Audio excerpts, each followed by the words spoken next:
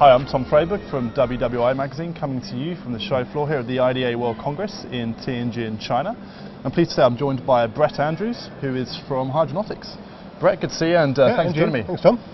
Okay, so Brett, give us, for those of you who are sort of unaware, the history and some of the context, and more about Hydranautics and Nitto Denko as companies. Okay, great, yeah.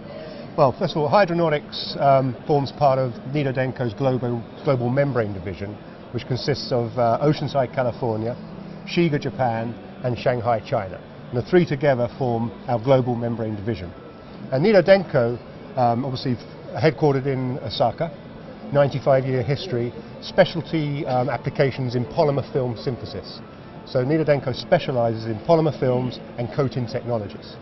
And hence, the membrane division is obviously very important to Nitto Denko because we can utilize a lot of that technology in making our membrane products.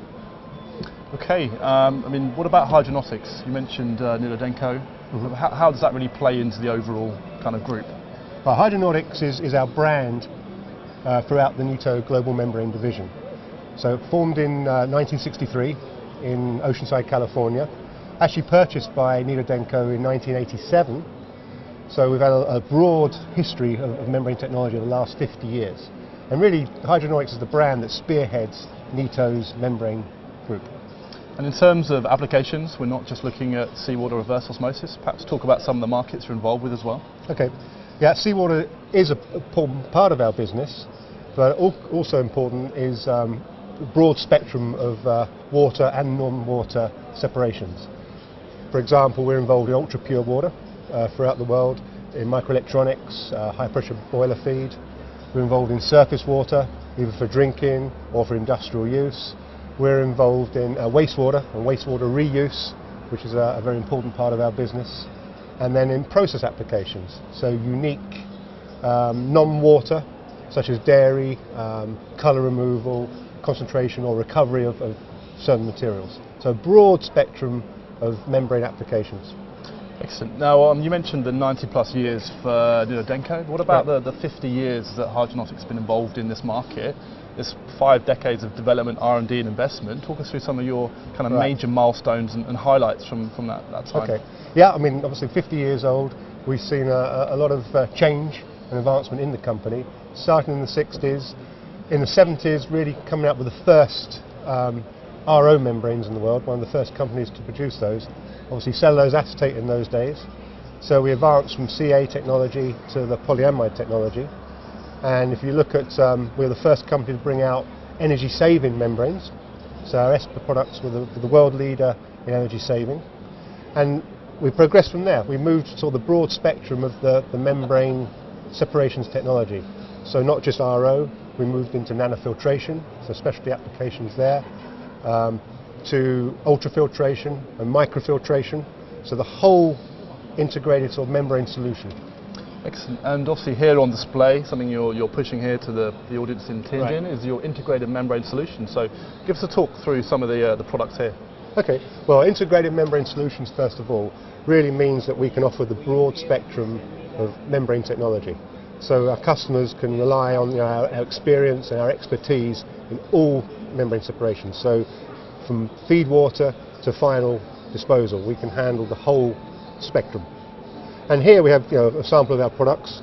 This one here is our Nano SW, which is our latest nanofiltration membrane, specifically for sulfate removal in the oil and gas industry. Okay, I'm now joined by Bhasker Dave, who we last interviewed at the Singapore International Water Week. And Bhasker, good to see you. Yeah, good to see you, Tom. Thank you. So now you're going to give us some more sort of technical details on your LD technology and what you're really offering here at the booth. Yeah. So LD technology stands for the low differential pressure technology.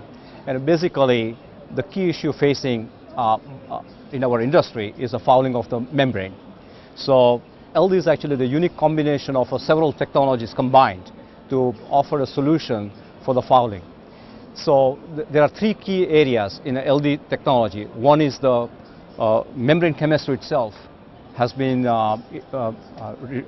renovated to have a higher level of cross-linking, so that it has a resistance to chemical degradation. So now the membrane can be used at a much higher pH in operation. Also, it can be cleaned at the extreme pH. Second part here is that there is an innovative geometry in a spacer to minimize the colloidal fouling. And the third aspect is there is a biostatic agent built into the spacer to retard the growth of microbiological activity in the membrane. So overall, the membrane provides a superior quality of a permeate because of prevention of fouling, provides a longer lasting membrane because it requires a less cleaning, and the third part is operational efficiency is improved because there is a minimal colloidal and biological fouling. Okay, so we just heard from Bhasker Dave on your LD technology, but what about looking forward, Brett, in terms of future markets? You mentioned here the membrane for oil and gas and kind of industrial markets. Where do you think the future and really kind of the business lies for desalination? Okay, I mean, our opinion, membrane technology, there's a real need for true innovation. So new membrane techniques to treat new different streams, different processes, reduce energy. And one of the things in Nitto Denko, we are going to start utilising more and more of Nitto's technology. So as a specialist in polymer film synthesis, we have some very unique chemistries and very unique materials which we're going to start looking at incorporating into our membrane products. Okay, so obviously increased efficiencies down the line, reduce cost per cubic metre of desalination. That's right, yeah. So how can we do that, reduce the energy, by doing it a totally different way? The other thing we're looking at more into is wastewater recycle, and how can we go to more zero liquid discharge, again, by treating this very high salinity and difficult streams. So looking at water treatment from the overall cycle, from intake through to discharge. Okay, well Brett, thanks for the update, and we wish you the best of luck going forward and the rest of your time here in Tianjin, China. Thank you. Thank you. Cheers.